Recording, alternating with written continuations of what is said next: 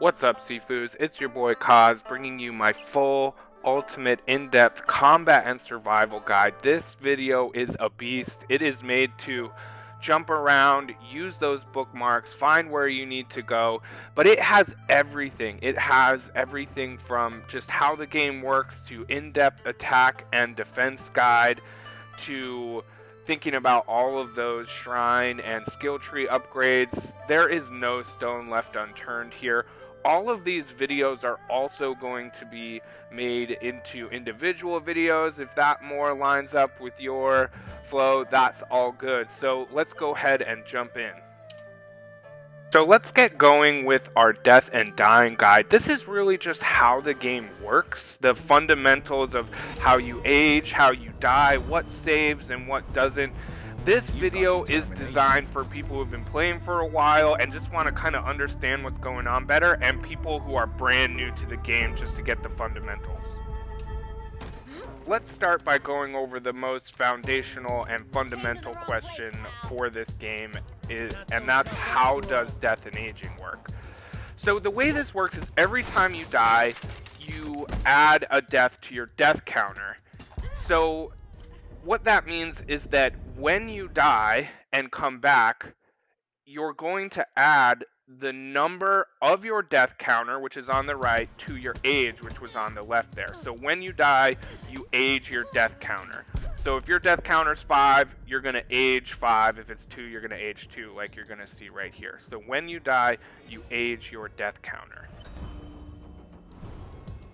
So every time you age 10 more years, one of these pendants is going to break. And after your last pendant breaks, you'll be over 70, and then your next death will be your last death.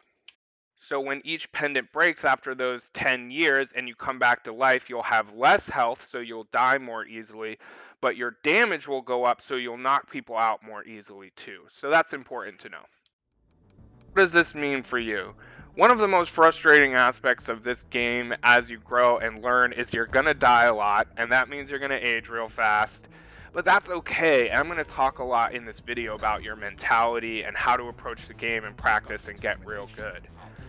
Now, some things you can do about it, right? Because the question kind of becomes, okay, so what do I do about it? And the first thing is know that when you defeat mini bosses like this guy in the squats or big groups, oftentimes your death counter will go down just like that. So if you space out your deaths and get through some big groups and bosses, you're going to have your death counter go down. So the big take homes here are, of course, don't die, skill up, get better, practice a lot, so you're not dying as much. But if you are going to die, just try and space them out, get through that big group or that mini boss to keep that death meter down.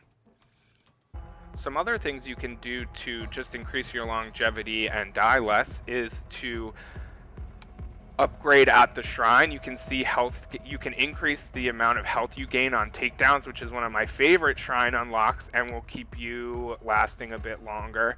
And then lastly, there's another shrine unlock that costs 1000 XP, so it's expensive, but it will reset your death counter to 0. That can be so good before you're about to go into a boss where you know you're going to die multiple times or are likely to die multiple times. One last important point for strategizing as you progress through hideouts and age and with death and dying is that some of your shrine upgrades are inaccessible at a certain age. So you can see the max age to unlock health gained on takedowns is 40, weapon durability 25. So you're going to want to plan that. You may want to focus on weapon durability early, knowing you can get to some other shrine upgrades when you get older. The same is true for skill tree unlock. Some become unlockable or you can't continue to add to permanent unlocks as you get older.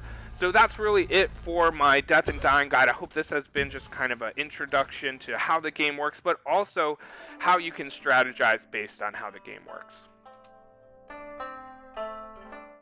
Our next video and section here is all about how the game works with progression, what saves and what doesn't, and when you should just end a run because you're just dying too much. So let's try and answer the question of what saves permanently and what doesn't. So regardless of where you are in your run, if you've gone back to the squats or are restarting at the club, whatever it is, what's going to be there for you.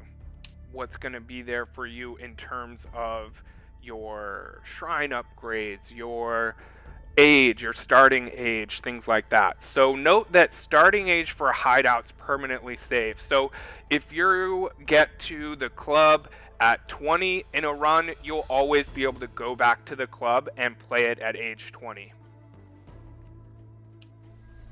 You have the option to permanently unlock skills in the skill tree, and when you make all those installments and you do permanently unlock it, that's there for you on any run. Wherever you start, you'll always have those skills there for you. But know that you do have to unlock the move each run before more payments. So when you start a run, you always will have to pay to unlock it, and then you can start making more installment payments to permanently unlock it. Your detective board will permanently save in between runs, or if you restart runs, so you never have to worry about that. You'll always have those keys and key cards, etc. One interesting thing about permanent saves and saves between hideouts or shrine upgrades, where I think I understand what's going on, but maybe y'all can help me out in the comment section. So of course, shrine upgrades are going to continue from hideout to hideout. So if you increase your health gained on takedowns at the squats, you can increase it even more at the club. But it also seems to me, and this is what I need folks' help on, is if you have certain shrine upgrades when you get to a hideout on your best run or your lowest age, even if you give up, you quit, you permanently die, and then you go start that hideout again, those shrine upgrades from your best run, or basically your run where you got there with your lowest age, will be there. So I do think some shrine upgrades permanently save, but it's only the ones that are from the run in which you got to that level at your lowest age. But that means that you've given up or you completely died, and then those shrine upgrades are there for you. But let me know what you think in the comments section. I'm still a little baffled by this. So hopefully you're still sticking with me. And what this means is if you want better shrine upgrades when you enter into the museum, let's say, well, that means you need to go back to the club or go back to the squats, upgrade your shrines as you like, and then you have to still get to the museum at your youngest level or they won't save for you there. So hopefully that tells you what permanently saves. I know it's a little complicated. We've talked about what permanently saves. We're going to talk about what saves between hideouts on a run. So what I mean by that is what doesn't permanently save as you progress. So before I get into that, let's talk real quick about what's a run again. So a run is when you start wherever you start from and you progress from hideout to hideout. So a full run would be starting with the squats, ending at the end, right? That would be a full run, but you can start your run from any hideout. And when you start from any hideout or from the squats and start fresh, that's when you're going to have your permanent saves, but there are some things you won't have. So what this means for shrine upgrades is wherever you start your run, you'll have the shrine upgrades from your youngest age when you got to that level. And then as you progress, of course, you'll sort of keep those from one hideout to the next, however you decide to progress. But you have to beat the level at your youngest age, and those will be the shrine upgrades that permanently save there. The less complicated thing that doesn't permanently save but does save between hideouts are your skill tree unlocks. So if you unlock chasing trip kick in the club, it'll be there, of course, when you progress to the museum on that run. But if you restart a run, you die or give up, then those unlocked skill trees won't save. They won't permanently save unless you've permanently unlocked them, which I went over a little earlier. So putting this differently, the question is, well, what erases when you start a new run, you die, or you give up? And so new runs erase your shrine upgrades unless you had those upgrades when you beat the last hideout at your youngest age. And of course it erases anything that's not permanently unlocked in your skill tree. It's a lot, you're doing great, let's move on to the next thing.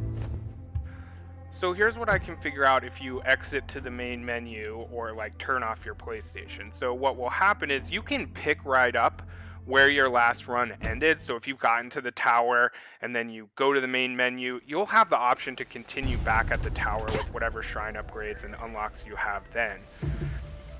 That said, if you exit to the main menu in the middle of a hideout, then your progress in that hideout won't save. So if you exit to the main menu right before you get to Sean at the club, you're going to have to totally restart the club to get back to Sean. Now that we've talked about how the game works with death and aging, what saves and what doesn't, you may get to this point where you're so old, you're not as far as you'd like to be, and you want to call it quits. So when do you call it quits on a run? Well, the answer is it really depends. If you're still really learning a boss's moves and scouting out, if you're still amassing XP to permanently unlock moves, you're learning a hideout, whatever it is, you should never call it quits. Just keep playing. Everything as an opportunity to amass XP and to learn the moves of different fighters. Now, if you feel like you've learned everything, you've unlocked all of the moves, then yeah, you might want to call it quits when you get to a certain age because you're just not where you need to be to beat the game. One rule you can kind of go by is that there's 5 bosses and 5 pendants, but ideally early on you're breaking very few pendants in like the squats, like no pendants, and then maybe you break 2 as you get towards the end. But that's really it. That's what we think about when we think about progression and when to call it quits. I hope this has helped you think about all of that, and thanks for watching. Alright, we've laid the foundation in the past videos, so this one's really how to get really good and advance really far. This is a little bit more of a tips video to understand how the fundamentals of the game can work for you, not against you. So that's where we're at for this video. I'm only here for the workout. One of the biggest tips I have for getting really good and advancing really far, and maybe my biggest tip period, is shifting your early mentality from progression and just trying to beat hideouts and move to the next hideout to one of practicing, scouting, amassing XP, and being okay dying a lot.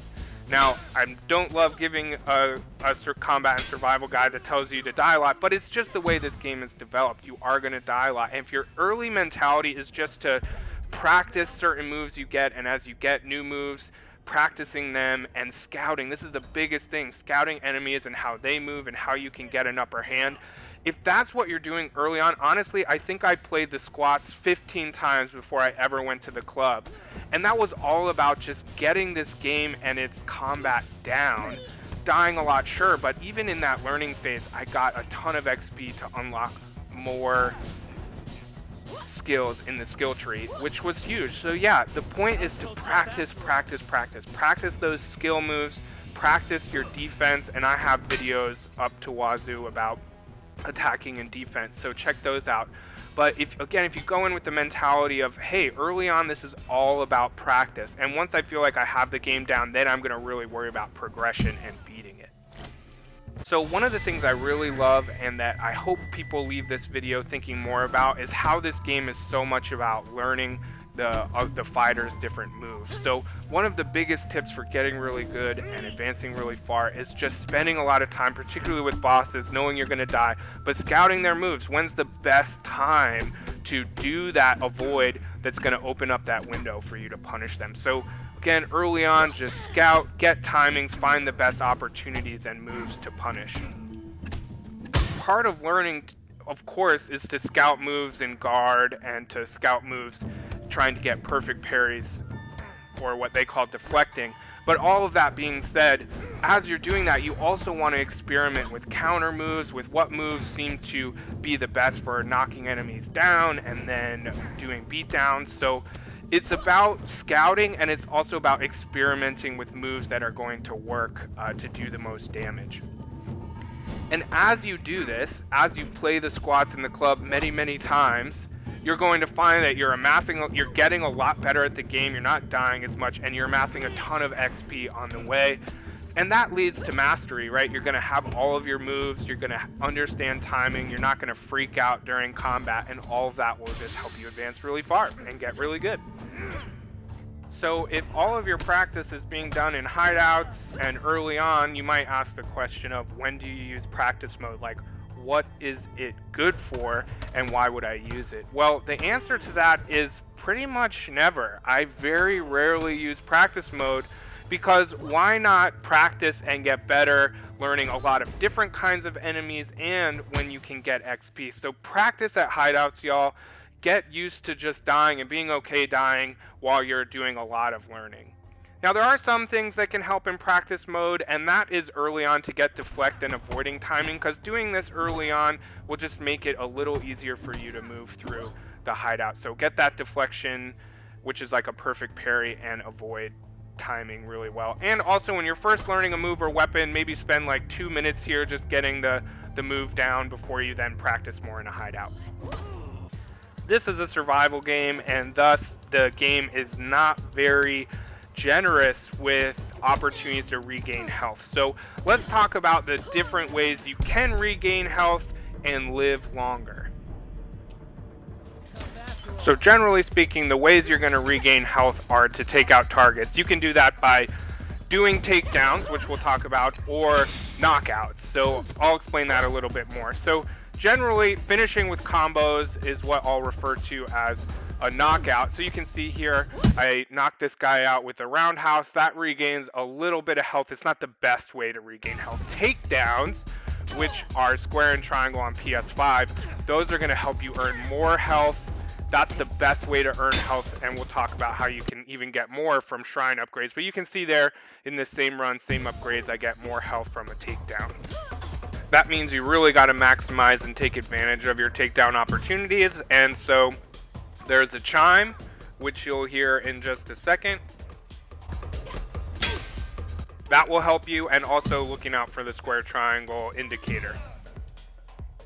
I did some eyeball comparisons to see if bigger guys and mini bosses give you more health, and it does seem like they give you slightly more, but it's nothing to write home about. The big thing here and the big take home is to keep an eye out for those takedown opportunities and really take advantage of them. And for whatever reason, you can see it might be kind of inconsistent. I didn't get much for a takedown on that mini boss. So that's where it is with takedowns. There is one other place where you're going to get substantial regaining of health, and that's in between the first and second phase of boss fight. So you'll see there, I was actually quite low on health, but here after the first phase, I'm all the way back to 100% health.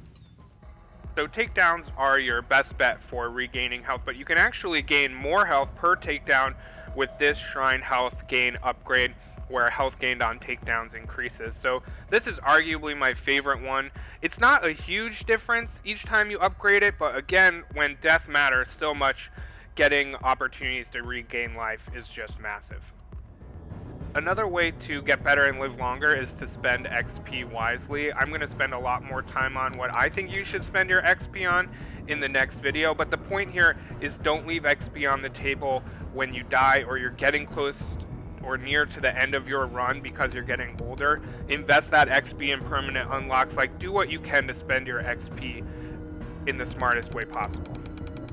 One tip to help you live longer is to remember that you can skip some fighters. The question is, should you? Remember that every level has some fighters you can skip, and you'll survive longer by not fighting everyone. This can be particularly great because there are some quite difficult fighters that you can skip. Even entire rooms you can skip, not even talking about shortcuts yet, that will help you get through a level without aging a lot faster. So there are some circumstances where it's good to skip enemies that are skippable. But that being said, a little XP never hurt anyone. So I would say it kind of depends on what your situation is. If you are still skilling up, getting your skill tree better and better, I don't know why you'd skip fighters. Just go ahead and do it. Get your XP up, practice, scout, all of those kinds of things. No need to skip fighters. Also, another reason not to skip fighters, as you can see here, is before you go in the ring, you'll be able to get some easy takedowns, which will boost your health, get your health maybe back up to 100% before you go into a tougher room or section. So in my opinion, the only times you would skip fighters would be if you're basically maxed out on XP and you're just trying to survive and beat the game. The other reason is you're like pretty much good with a level except for the boss. The boss is giving you a hard time. I would say at that point, you have a lot more scouting to do probably on the next hideout, so why not just skip away, maybe even do some shortcuts to get to the boss so you can scout him out and be able to defeat them without fully dying. And then that way you're just going to have better runs because bosses aren't going to stop you dead in your tracks.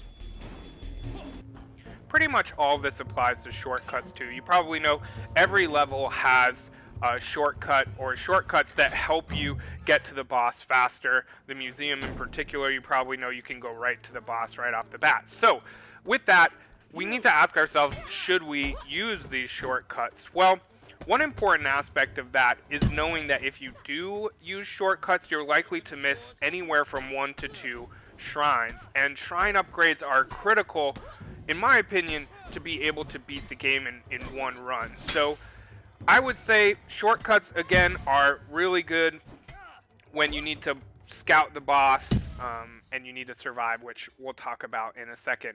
But again, you need to ask yourself, is XP and practicing and scouting the mentality in the place I'm at right now, because I'm still pretty new to the game?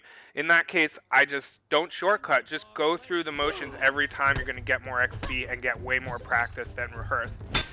And then when you are going to use those shortcuts, or again, when you're trying to survive and have a great run through the entire game, or when you're boss scouting, those are good opportunities to use shortcuts. But even that, I don't use all of them because I want to use those shrine upgrades. So that's what you need to know about everything regarding how to be better and live longer.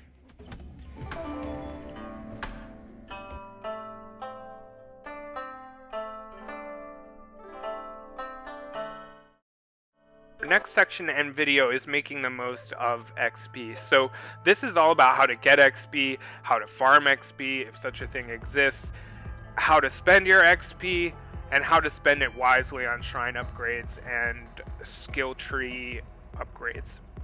So XP is essential to survival. You need to be smart with it in order to survive long and beat this game. So what I want to do in this video is just kind of go, how are we going to get as much XP as possible, and what shrine upgrades and what skill tree upgrades are the best use of your XP dollars.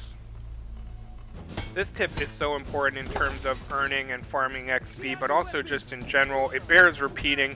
Keep your early mentality, your early mindset, as the point is to practice, scout, gain XP, and you're probably going to die a lot. So I probably did the squats 20 times before I even touched the club, and that was just to learn the game, learn the controls, and in doing that I got a ton of XP and unlocked a lot of permanent upgrades that I then was able to bring into the club, and every hideout was easier because of it. I touched a little bit on this in the last video, but another way you can make sure you're maximizing and getting the most out of XP or farming XP is to not skip fighters. There are rooms and fighters that you can skip, but if you're practicing and just trying to earn XP, which is so important early on, just don't skip any fighters. Moving on, let's touch upon the ways that you earn XP. Like, what are the things you do in Sifu that actually earn you XP? And as you can imagine, mostly it's doing damage and finishing guys. So I found that maybe with certain moves, or after you do a certain amount of damage to a fighter, you're going to get XP, and all your finishing moves and takedowns are going to earn you XP as well. Now that we've established how you earn XP, let's talk about how you make the most of your multiplier. You've probably noticed on the right hand part of your screen, or your HUD, is the times 2, times 3, times 4, times 5. And this is how many times the number of XP points you get based on your multiplier. The way to get your multiplier up is to do certain amounts of damage and finishers. That can be takedowns, or it can be just finishing moves that knock out enemies. Those are the things that are going to increase your multiplier. If you take damage, it will bring it down, not all at once. Not every single piece of damage is going to bring it all the way from a 5 to a 0, but generally the more damage you take, the further it's going to go down, and it does go down quite quickly. So what you want to do is also know that avoiding, so L1 on PlayStation 5 and moving your left joystick or avoiding, is going to increase your multiplier as well. The highest that your multiplier goes is times 5, so just keep that in mind. It doesn't go higher than that.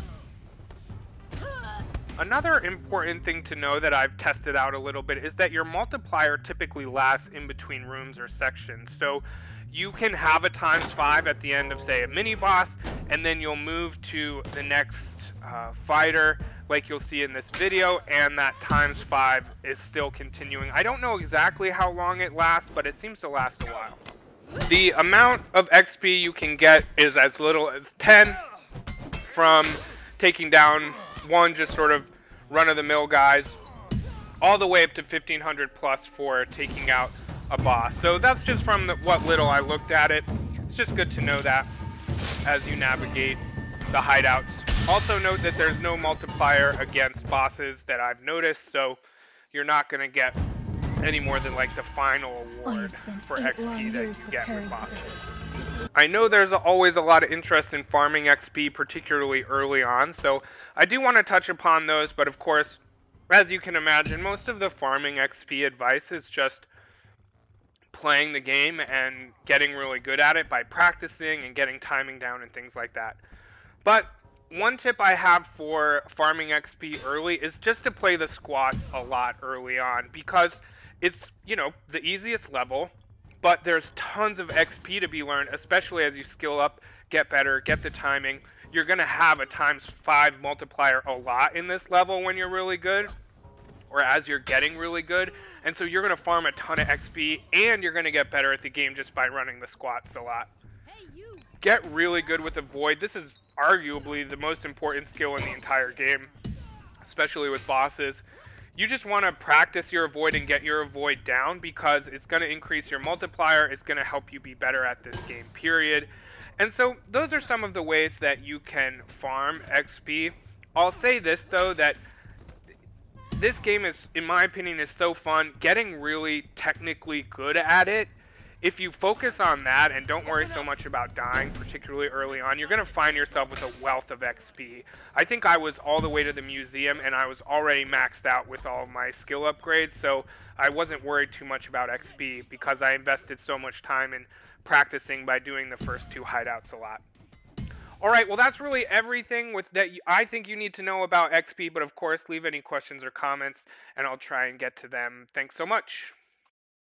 Alright y'all, next is our Shrines and Skill Tree Upgrade Guide. This is really making sure you have all the information you need to make the best decisions when you're upgrading your skill moves at the skill tree and shrines throughout your hideouts. So let's start by just making sure y'all know typically there are 3 shrines per hideout. One hideout has 4, but that being said, the important thing to know is that you only are going to have about 3 opportunities per hideout to upgrade at a shrine.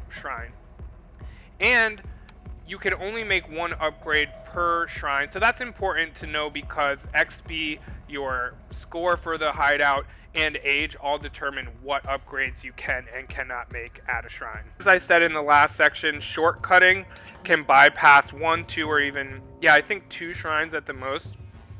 So you want to be careful about if that's what you want to do. Shrines are so important to be able to beat this game, so it's kind of a trade-off. Do you take a shortcut, get to the boss faster, but not have opportunities to upgrade, or do you go through the level risking a couple more deaths but getting some important shrine upgrades? Again, it can just kind of depend on what your goal is. Are you just trying to get to the boss as soon as fast as possible, or are you trying to get a really good run with really good upgrades, get a bunch of XP, in which case you're probably not going to take too many shortcuts and try and get to all the shrines you can.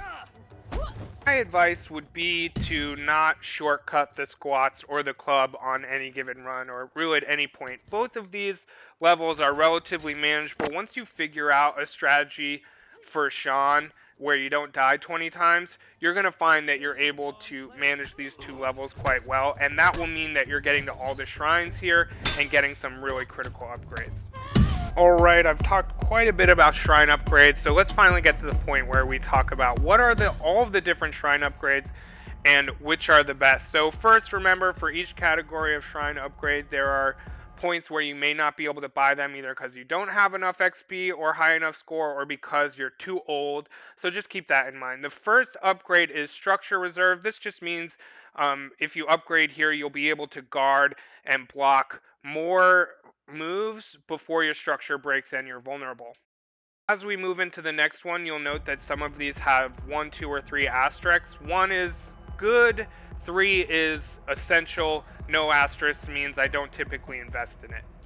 The second one is the amount of health you regain on takedowns. The only reason this has 2 and not 3 is because it's not a ton more health that you regain when you upgrade this. Next is weapon durability. This also has a 2 just because weapons are so important, but again, it's not like they last an extremely long amount of time when you upgrade here. Next is structure regain. I almost never invest in this. I don't invest in structure that much because I'm just doing a lot of avoiding. Next is focus regain, which I really like, particularly for Sean and other bosses, because you're just going to get more focus faster to then be able to use and create vulnerability windows on bosses.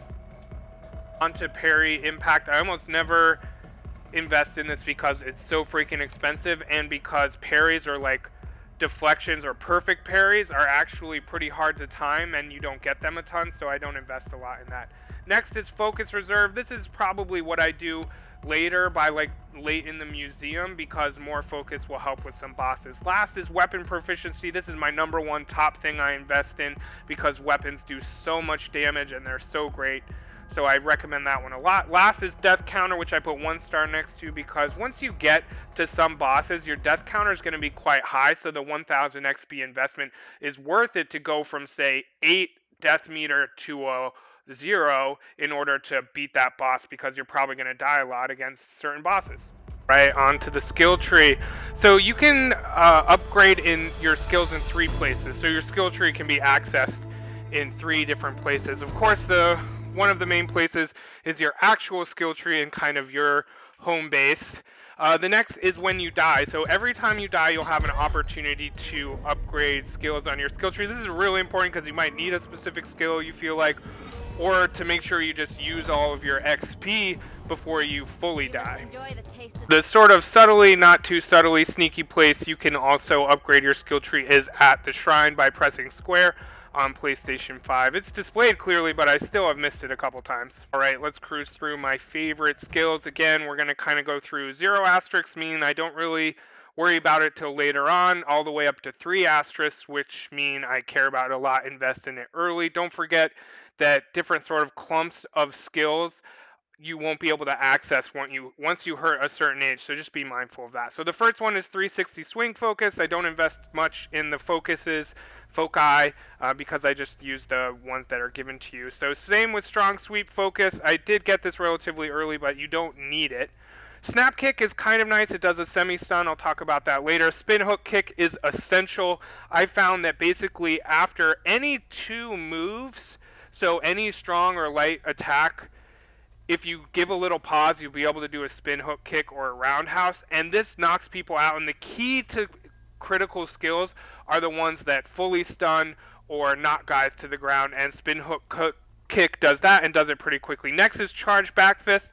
I like this one. It has 2 because while you're working on one guy, you're going to see other guys come up on you. You can charge your back fist, and it just gives you some dynamic abilities to switch directions and get guys behind you. So love charge back fist.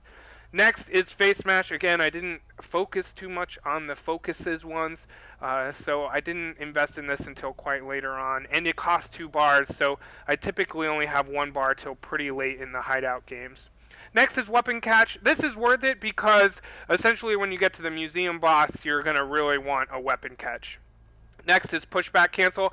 I actually find this doesn't work too great. You get pushback quite far. It's great in theory, but I still don't get to cancel it as early as I'd like. Ground counter is great, particularly against Sean. So again, it has 1 star because it's not that important, but it's really great against Sean, the boss of the club. Next, environment mastery. This is just critical. Again, it knocks people to the ground, knocks them to the ground quickly, and that's essential for skills. Next is double palm focus. Again, I didn't invest too much in the ones that cost 2 bars. Let me know if you don't think this is a great strategy in the comments, because I can definitely hear that. Next is flowing claw. This one has 2 stars because it's 1 quick movement of the buttons and you're able to do a spin kick that brings people to the ground, which I love. So definitely invest in that one. It has 2 asterisks. Next is chasing strikes. Yeah, I just didn't find this particularly useful. Same with crooked foot. These ones that do knock people to the ground, but it's not as quick or as easy as some of the others.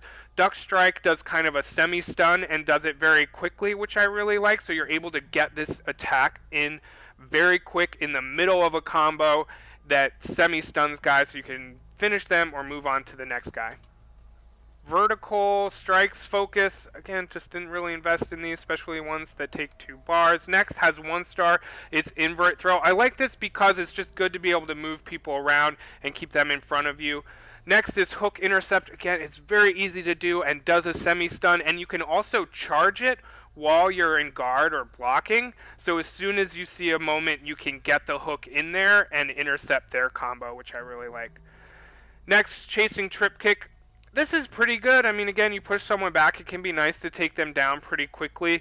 I just don't always think of it, and there are quicker and easier ways to get people to the ground. Next is crotch punch. I really like this one because A, it's freaking hilarious, and B, because it does semi-stun people with 1 move, it interrupts combos, and I really like that. Thigh cut focus, I imagine because this is 3 bars, it does a lot of damage, but I didn't invest in foci.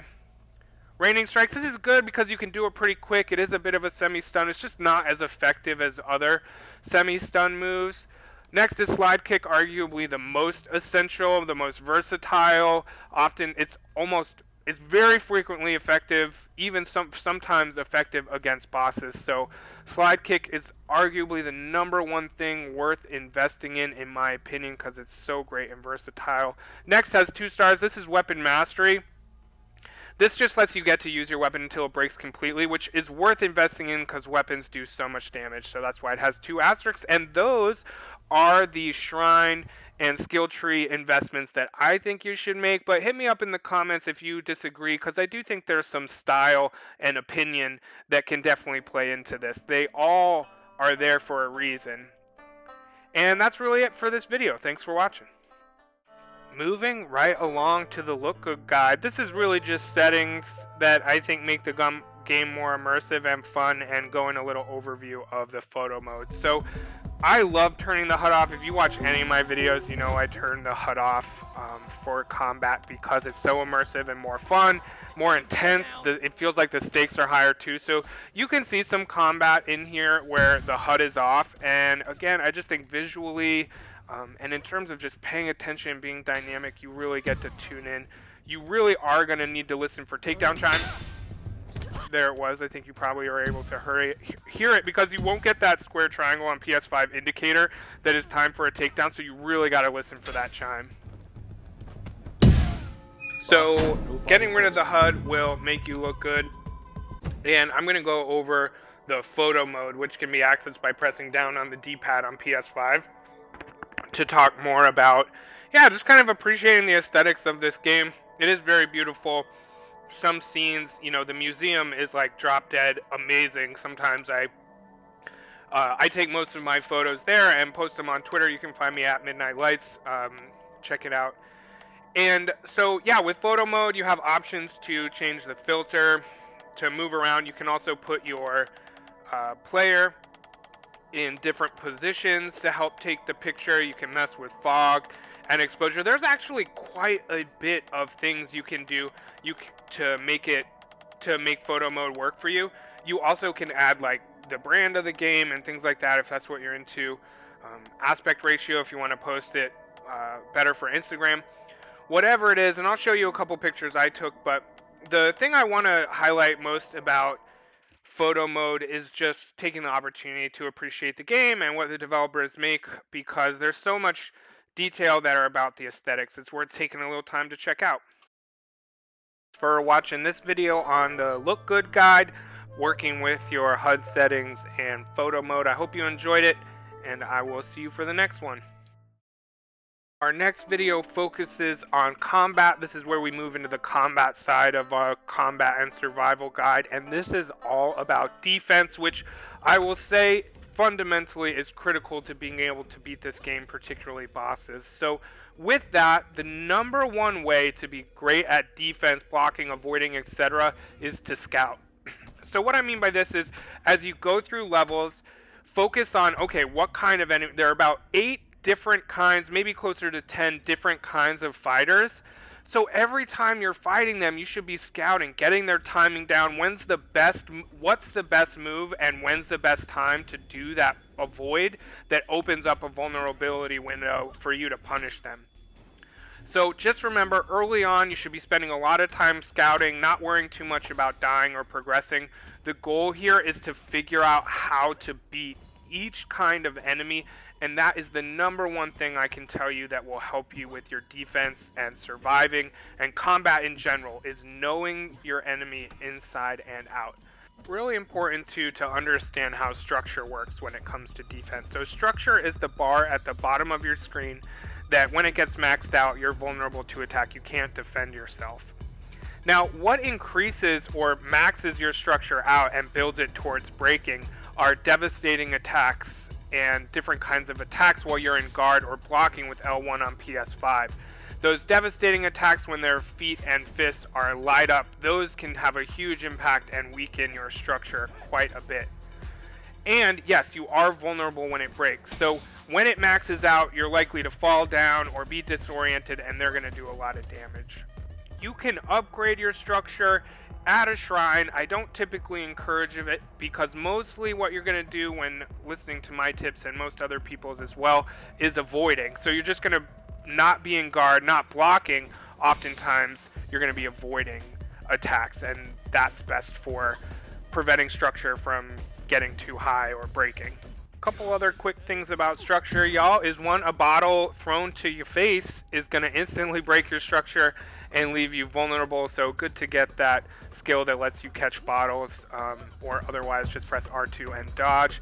Next is running and attacking doesn't decrease your structure, so you can run away. This is particularly important with the museum boss. Your structure is not going to go down, so you need to kind of be still or avoiding for your structure to go down. Next, we're going to talk about the different ways you can defend yourself and when are they good for. So #1 is blocking. There are some really good reasons to block, but just remember that blocking is going to be the #1 thing that weakens your structure and eventually breaks your structure. But blocking is just holding L1 or guard on the PS5 and the strikes landing but not doing damage, but typically again your structure is going to weaken and break pretty quickly if you're relying on this. So if that's the case, when is it good to block? So I do a lot of blocking when I'm scouting, when I'm studying a fighter for the first time, trying to figure out their moves, because I know my structure is going to break, but they're not just going to do so much damage. I'm not as vulnerable if I'm trying to do a parry or deflect or avoiding, which we'll talk about. So really good to just hold that L1 to learn their moves without dying very, very quickly.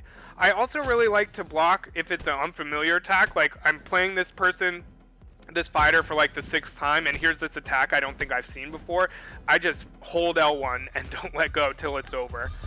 Next is sweeps. You probably know by now that sweeps from enemies are really hard to predict, find, see, and they almost always knock you on your butt. But if you're holding L1, even a sweep isn't going to knock you down. So good to hold L1, particularly with those enemies that sweep a lot and you're not sure what to do.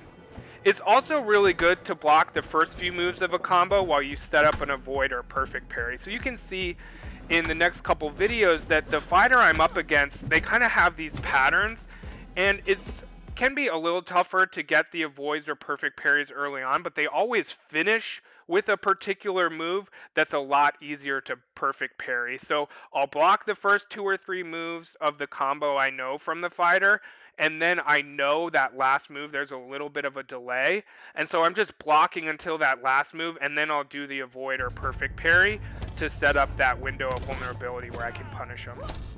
The next way to effectively defend yourself is to deflect or perfect parry. The game calls it deflect, but I know a lot of other games call it the perfect parry. This is when you hit L1 at just the right minute to open up that vulnerability window where you can punish them. I will say I don't love the perfect parry. This game, of a lot of games I found, is hardest to get the right timing. It happens sort of organically when I'm in big groups, but I actually find this timing to get tough, so that's why I prefer avoiding or blocking until a perfect avoid, which I'll talk about in a minute. So the question then becomes, when is deflect best? Is it ever good to use since the timing's so tough, and if you miss the timing you're gonna get punished? Well, big groups, I think you'll find that you're sort of doing this quite organically, and if you mess it up a little bit, you're not up against the toughest guys who do the most damage, so you're just gonna take maybe a shot or two. So big groups are good. Also, when you see the attack coming from a million miles away, so you could see that guy, I saw him sneaking up on me. They typically have a move where they really wind up like that. Sometimes you can perfect parry those, or when you just know the pattern really, really well. So next is that, yeah, block until the perfect opportunity to deflect. So you're just going to hold L1 until that move is coming where you really have the timing down. And then you're going to let go of L1 and tap it really quickly. So when you know an enemy really well and you know their combos, you're going to find there's a move that you have the timing just right to deflect / perfect parry. Next, I want to talk about the mother of all and the best of all defensive strategies, which is avoiding, or defensive techniques really, which is holding the guard button L1 and just moving the joystick out of the way of the attack. So I'm going to talk more about how to do that, but you'll get so good at this as you get better at facing Sean, but it really is the best and go-to for a couple reasons. One is because you have to be good but not perfect, so your timing doesn't have to be as good as a deflection / perfect parry, which is really nice. There are a couple moves like when these big guys try and pick you up, or takedowns like that, where you do have to be timed right, and some bosses need to be timed quite right, but I just find that avoiding is pretty forgiving as it opens up those vulnerability windows. So yeah, that's why it's my go-to. It also doesn't increase structure if you're doing it right. And if you mess up, you're just going to be in guard or blocking anyway with L1. So you're just not going to take a lot of damage. Your structure's not going to break very easily. It really is the best way to go. So there's avoiding high and low, and there's avoiding side to side. Now this is a little confusing, so stick with me. It's not confusing to do, it's just confusing to describe. So when you avoid high, I mean that there's a high attack coming. There's an attack coming towards your head. So when that happens, you're holding L1 and pressing down to duck. So the way I like to think of it is I'm either ducking by pressing down or picking my leg up to avoid a sweep by flicking the joystick up. So down to duck, up to like lift your leg and prevent a sweep. So that's avoiding high and low. Brings us to avoiding side to side. So this would be attacks that are sort of coming vertically or up and down on you, and you're going to be holding L1 or the guard button and moving side to side as those very vertical, sort of straightforward up and down attacks come that can't at all be confused for high and low attacks. So again, you kind of have these horizontal attacks, you're doing up and down, and vertical attacks, you're doing side to side. Important point here is, like I said, avoiding is pretty forgiving. Sometimes I find that if it's not a sweep attack, if I'm just ducking, I'll get a lot of sort of perfect avoids, which is when you avoid typically the last move in a combo and a vulnerability opens up where you can punish them. So, like I said, it's just kind of forgiving. So I do a lot of ducking, a little side to side, and then if I see a sweep coming a mile away, I'll lift my leg up or L1 and up. But again, if you're guarding and not letting go of that L1 button while you're doing this, even if you mess it up, you're still not likely to take a lot of damage.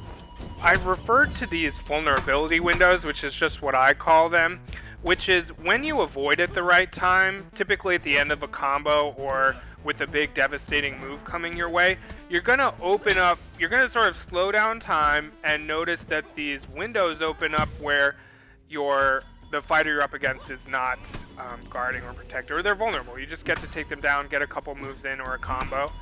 So the way you do this, and the best way to do this, again, number one, know thy enemy, know their patterns, their combos, so you can figure out what combo this is pretty quickly, and know that when that last move is coming, if you just have to get the avoid pretty good, and then that window will open up and you'll be able to punish them. Sometimes you can avoid and punish mid-combo, but I find it's easier to just wait until that last move, typically a devastating move, and avoid, open up that vulnerability window and punish them. The next defensive move that definitely has its place is dodge or R2. on the PS5. This is really kind of a scoot. It's just sort of scooting out, scooting away, making space, and making space is really important. So what is dodge good for? And if you hold R2, it's run. Dodge and running is good to get away for structure. So you run, make a little space. Remember, your structure doesn't go away or rebuild basically.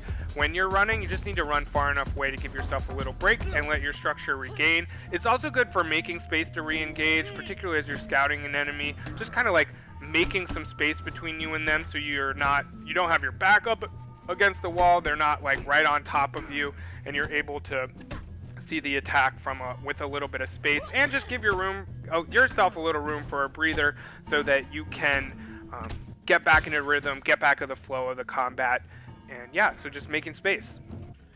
Now let's talk about getting up and recovering. So when your structure breaks or when they land a devastating blow, you're going to need to recover and get up as fast as possible. It's very important to not take further damage. So the best way to do it, or what I should say is the best way early on, and really kind of one of the only ways, is to press R2 to roll away.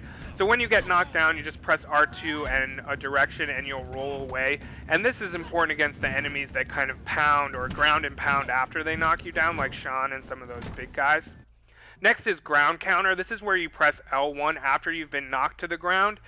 And I'll tell you, this doesn't work very often with most enemies, but man, does it work with Sean. He has that really bad sweep move in the second phase that he has, and you can ground counter him almost every time with that. Another way to recover that I haven't quite perfected is the pushback cancel. This is where you kind of get kicked back or pushed back and you press L1. I just find that this move actually doesn't cancel the pushback soon enough, so it's not my favorite. Now, sometimes the best defense is a good offense. Sometimes I think about what I've gone through so far as just preventing damage and being really good at avoiding and parrying, which is great. But sometimes you just need to interrupt damage by doing damage to them. And I sort of think of this as strike first, strike hard, no mercy, which if you watch Karate Kid is Cobra Kai's motto. And everything up to this point has been more Miyagi-Do.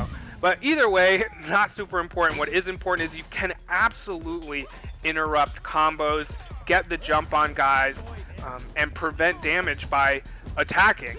So you'll see some combos on your screen where they're coming at me and I'm using a weapon or a light attack to interrupt that combo while it's coming. So again, it's just a way to be mindful that particularly with big groups or some enemies, there are particular points where you can kind of interrupt their combo. So it can be really good to do some avoiding, yes, but when you see their attack coming, like you can see that charge back fist, like those can really help with defense as well, because you're on the attack, you're doing damage, and of course the best defense is when everyone's taken down and you're not doing any more damage. So offense can help with defense. When it comes to this idea of offense is the best defense in some instances, another aspect of this is being able to create space and time. So when you're defending, you've got a lot of guys coming at you. It's good to know how to sweep, how to do these stuns or semi-stuns, and I talk more about that in the next video.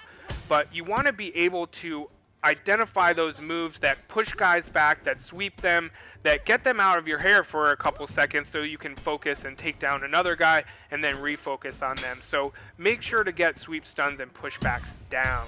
Also note that during a takedown, you're invulnerable, or I've seen maybe once or twice where I've got hit during a takedown, but generally when you're doing a takedown, you're not going to take damage. So if there's a lot of guys attacking you at once and you're able to squeak in a takedown, that will give you a little bit of a break. And this really brings me to the tip I have with defense, which is practice patience, which is my word for the combination of creating space so that you can reset and get in your rhythm, but also patience, where you're good at avoid and blocking to the point where, I mean, this is just the opposite of button mashing. You're scouting your enemies, you're creating space, and you're being patient to get the attacks in when they make most sense. So practice this patience. Again, this is going to come with more runs, more time, more scouting of enemies. So let's talk now about guarding against weapons, which isn't terribly different from general avoid and guard strategy, which I've outlined so far, but weapons do a lot of damage to you, so you want to be really effective at guarding against them. And the number one way to do that is disarming. to get that weapon out of their hands so that you can then take them on with their own weapon or the weapon you have. So some ways to disarm are sweep. Sweep is probably the easiest way to disarm, particularly against just sort of those average, most common guys who are pretty vulnerable to sweeps, but that will disarm them. But so does pushing them back and kicking them back. So that's down, up, square. That will disarm them as well. So will any roundhouse or hook kick. Those all disarm enemies. Until you get to that disarm place, or as you're working up to the best moment to disarm them, avoiding is still your best bet. It's just the #1 go-to, like I said. So whether they have a knife, they have a staff, whatever it is, the better you are at avoiding, the better you are at defending against anyone, including fighters with weapons. As far as I can tell, except for the boss in the museum, you can still block weapons, even knives and blades. It will come at a big cost to your structure, but it won't do damage. Again, the exception to this is the boss at the museum. Alright, moving on to our next and very important tips are defending against bosses, which has been a huge issue for everyone I know. Like the YouTube videos on how to beat Sean are huge, and I'll have my own tutorial soon. But let's go over some ways to defend against bosses. So my #1 defense tip still applies. You should scout. Do a lot of scouting. Go up against the boss a lot. Typically I say don't take shortcuts, like get the XP from going through it, but go against the boss a number of times and be okay with dying. The game is designed for you to die quite a bit. And if you go in knowing that's going to happen and with the goal of just being like, hey, I'm going to really work hard to understand this guy's moves so that I can get the better of him, dying won't be quite as devastating, frustrating, or anger-inducing. So you're going in trying to master the avoid and recognize the patterns so you can avoid at just the right moment on these predictable patterns, open up that vulnerability window, and then punish them. Generally, I would say another tip is to be defense-oriented against bosses. If it's a big group or normal guys, I'm very aggressive. But with bosses, I'm very defensive. Like, I'm very much trying to find the pattern I like that's the best to get that perfect avoid and open up that window. So go into bosses, whether you're scouting or trying to knock them out and beat them, with this idea that I'm going to be defense and patient oriented and wait for that opportunity to counter and punish. Naturally, with that last tip, we kind of arrive at this place of asking the question of generally, should I be more defensive in my approach to Sifu, or should I be more aggressive? Now, the #1 response to this is don't button mash. I know that's like a well-documented tip with this game, but button mashing is going to kill you so fast. You need to get good at knowing the moves and being very good with your attacks and your defense. So my biggest tip here is that, again, with bosses, you want to be defensive. You want to go in, learn their moves, and be really good at identifying the patterns to then attack when you do that perfect avoid. But with big groups, you want to be aggressive. You want to kind of be on the front foot. You want to try and interrupt their combos by attacking. This is the strike hard, strike first, strike hard, no mercy with big groups, because if you're very defensive, your structure is going to build up really quick and then you're going to be really vulnerable. So with bosses, I would say defensive, big groups, aggressive, and then with smaller groups or mini bosses, you can kind of float in between. But that's generally my tip around whether or not you should be more defensive or aggressive. And that wraps up our section on defense, y'all. If you made it this far, good for you. And we're going to move on to attacking after this. But I hope you liked the video. Give that thumbs up and subscribe, and I'll see you for the next section.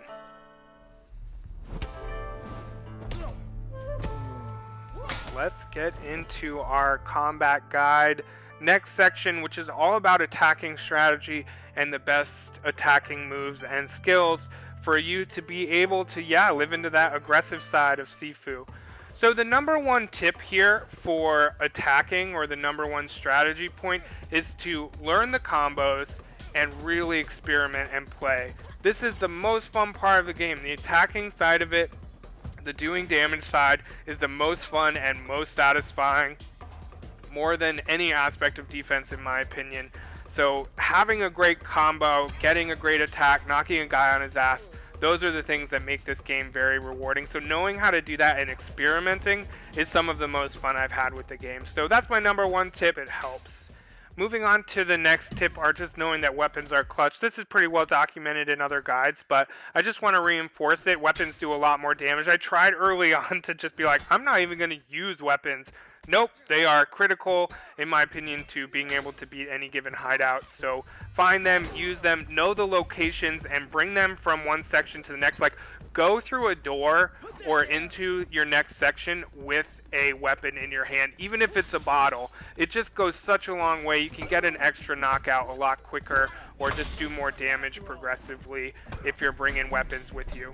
The next piece that is going to take a minute to describe is these stuns, half stuns, and sweeps that, when done effectively, are going to create space for you to reorient or get your rhythm back, or vulnerability windows in which you can punish people. So full stuns are moves that get guys to like crouch over like this or kick them back. Half stuns are moves that, like a crotch punch like that, where you don't stun them for very long, but it does open up a brief window. So crotch punches are the best to do that, in my opinion. And then of course sweeps are one of the number one easiest and best ways to create space and some vulnerability for you to do those ground and pounds. Let's move on now to the best moves, the moves that I think are critical to attacking, and that starts with a sweep, which is just up, down, triangle. On PlayStation, it's a lot of typical guys are very prone to it. The next is a palm strike, that's down, up, square. That also, again, knocks them back, gives you a little space, and makes it easier for you to go get them down. You can sweep them when you go get them, but palm strikes and sweeps are absolutely massive. So when you do get those sweeps too, those successful sweeps, if you hold circle, you can do a beatdown. So I call this the sweep down beatdown. It's very effective, does a good amount of damage. Anytime you do a sweep, there typically is that vulnerability window to hold circle and do a beatdown. And this is great because if the sweep is something you do at the end of a combo, this just extends your combo. So get really good at that sweep down, beat down. Alright, so here are my three go-to combos. These are the things that typically I think work well against mini bosses and bosses and some of those guys that like turn into flaming guys. So the number one is the two-strike sweep down, beat down. This is really when there's a vulnerability window, just doing any combo of strong and light attacks, and then following it up with down, up, triangle on PlayStation 5 to create a window of vulnerability and keep your combo going with a sweep down, beat down. Next is light, hard, hard, hard. So when there's a vulnerability, this works so well against the botanist. When you do get that perfect avoid, you're just going to do triangle, or excuse me, square, triangle, triangle, triangle very quickly, and it does this combo that knocks them to the ground, which again will create an opportunity for you to do a beatdown. Next is the hook kick. Maybe it's the roundhouse kick. I'm not quite sure what allows me to do this, but it's very effective. This is any combination of a light heavy attack, so square, triangle, triangle, square, triangle, triangle, whatever, and then just a split second delay and pressing triangle again then does this roundhouse or hook kick, and then you can follow that up with a beatdown too. Some of the other best attacks are, of course, takedowns. I mean, that's the most obvious, square, triangle on PlayStation 5. It gives you health. It's very important. But so is the directional throw. So directional throw is not only fun because you can throw guys off the heights here, like you can see, but also to throw them into the walls or just make space and get them further away from you. So takedowns and directional throws are great. Oh, and directional throws are just square and X in the direction you want to throw someone. Also fun because you can do a directional throw against a stunned enemy near a wall or something else, and it'll sort of slam them into it, which is quite satisfying. We're going to go into attacking moves that are amazing now, which are unlockable in your skill tree, starting with slide kick, the most important unlockable move. Most enemies are very vulnerable to it. You can knock someone back and follow it up with a run and slide, so I just really recommend this. It also, again, extends your combos and makes room for beatdowns. Spin hook kick. This shows up as triangle, triangle, delay, and then triangle, but I found you can do any combination of light or heavy attack quickly, wait a second, and press triangle, and it'll do a roundhouse or a spin hook kick. And I just gotta say, this can knock 1 or 2 guys right on their ass. It's incredibly effective and very important to unlock. Charge back fist I really like too, because it's very dynamic. You can be working on one guy and see another guy start creeping up on you, like in this video, and then you can just create a couple seconds to finish one guy or get back to him. So the charge back fist, which is just holding triangle and then letting go in the direction you want to attack, is great. Flowing Claw is good because once again it creates that stun or knocking someone on their butt opportunity, and it does it very quickly, not at the end of a long combo. So this is just quickly doing square to triangle and then pressing triangle for a spinning hook kick or roundhouse. Next is Crotch Punch. Again, this is really good because it creates that semi-stun, which opens up a short window of vulnerability. It's also great because it's hilarious and never-ending laughs. It also tends to interrupt combos pretty effectively, and you can do it pretty quick. It's just 2 directions and then square. This is Duck Strike, which is good because it creates a semi-stun or a short stun, and all you have to do is hold square. So it's quick to do, not a lot of buttons, and it creates a semi-stun. Hook Intercept I like as well because you can charge it while you're guarding and blocking, and then let go when you want to get a quick attack in and break up a combo. Alright, other key attacking unlocks. So these are the unlocks at the skill tree and the shrine that are going to help you with attacking. The number one thing, because once again it gives you that great opportunity to split guys up or knock them on their butt, is Environmental Mastery. This is where you can throw bottles or kick cushions or chairs and things and just knock people down. It's so critical to this game, particularly in big groups. Next is Weapon Mastery. This is where you can use your weapon until it breaks completely. So anything that's going to keep a weapon in your hand for longer is going to help you do more damage.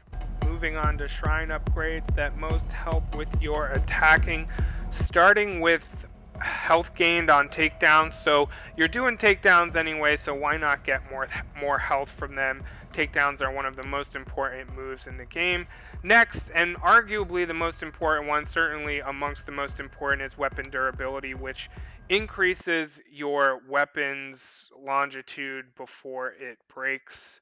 Focus is also an important part of attacking, which I'll get into, and you're going to build a lot more focus a lot more quickly, or you're just going to build focus more quickly with the focus regain, shrine upgrade. Weapon proficiency, yep, this is the best one for offense or attacking. It just makes weapons do even more damage. They already do a lot of damage, so definitely do that. And then the death counter is another good shrine upgrade, as it restarts your death counter. Next, we're going to move to delays, direction, and rhythm. Delays, we're really just talking about putting little tiny bits of time in between your attacks to mix it up and keep your enemies on their toes. So if you put some time in between your combos, you'll find that the enemies will like put their guard down and get ready to attack right when you go into your next attack. So this is really the anti-button mashing. This is being intentional and mixing it up to keep your enemies on their toes. Changing direction is also really important with big groups. You're going to find you're attacking one way, someone sneaks up on you from behind, so you just want to get good at avoiding and parrying from all different directions and being able to punch one way and then sweep another direction and just kind of have your head on a swivel, so to speak, because directions and being really good at anticipating attacks is both really satisfying and strategically important. As far as rhythm goes, when I'm talking about how is in each section or each fight, whether it's a boss or 20 guys, there's a kind of rhythm you can fall into where you're really in your zone of blocking and anticipating and attacking. So figuring out that rhythm is about knowing your enemies, getting into that rhythm, but also kind of resetting. When you take some damage, like R2 dodging away or making some space by jumping over a planter or whatever, just to kind of get your bearings again and then get back into your rhythm. So this is a little more intangible of a skill and tip, but if you've been playing this game for a while, you kind of know what I'm talking about. So scout those enemies, find those rhythms, and then make a little space to get back in that rhythm. You don't want to get stuck in a rut of just keep mashing buttons. Find those rhythms and get back into them. Another attack that the game doesn't tell you about is this sneak attack, which is basically as you first start a section or as you first enter into a room, you can sort of sucker punch or sucker attack and immediately break someone's structure and go into a takedown. So take full advantage of that. Last section we talked about defense and how to keep our structure from breaking, but now let's talk about how enemy structure works and how to break it. So the things that weaken or build towards breaking enemy structure is damaging them, and of course the bigger the attack that they block, the more structure you're going to weaken. Also, deflecting or perfect parrying their attacks will help break their structure. Even blocking their attacks, so just holding guard L1, will also help break their structure, but just blocking does very little towards breaking their structure. Breaking structure is so critical for mini bosses, really any enemy, because when you fully weaken or break their structure, it leads to a takedown, which is typically the end of the mini boss fight or the end of the person you're up against or changing the boss phase. Moving right along, it's time to talk about focus and how do you use it best, when do you use it, and really what it is. And I really want to dedicate some time to this because I personally forget about focus sometimes, so I want to highlight it because it's a critical aspect of the game. Ways to increase your focus, which is in the bottom left-hand corner where you slow down time and sort of do a special move, sending them into vulnerability, is by avoiding damage, so that's L1, and moving the left joystick and doing damage to them. Those are the things that increase your focus. It's so great for bosses, mini bosses, and big groups just to break things up, do a damage, do a little bit of a stun to get a combo in.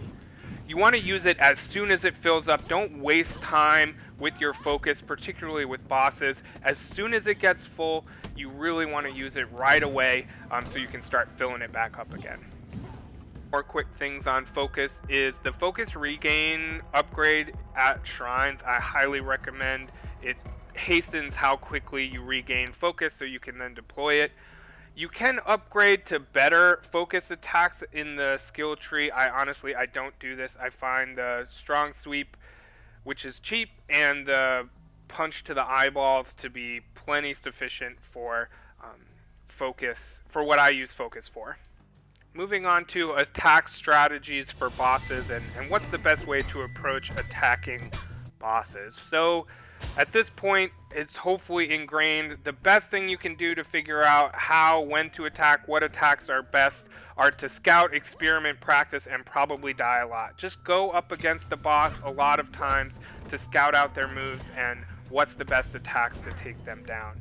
When you're doing that, you want to spot their patterns, particularly the ones that you can predict, and figure out the best in terms of being able to avoid or perfect parry / deflect those and then punish them. So you want to spot the patterns, avoid probably the last move in a combo, and then punish. Also, again, use your focus as soon as possible, as soon as it's full. It's going to open up an opportunity for you to sweep down, beat down, or to get another combo in, and then start filling up your focus meter right away. Also, just use weapons, shrines, and tree upgrades. You really want to bring weapons to you with any boss. It's going to go such a long way in quicken up knocking them out. And use shrine and tree upgrades to make sure your weapons are good so they last in those fights. My last little tip is if you press right on the D-pad, you can taunt your enemies, which is always a little fun. So that's it. That's everything. Thank you for watching. I hope you enjoyed this massive guide and all of the videos that are in it. Take care and check me out on Twitter and Instagram. And just remember, as soon as I start making a single dime from my YouTube videos, 50% of what I make will go to a charity that we choose as a subscriber community. So all the more reason to spread the word, like, and subscribe.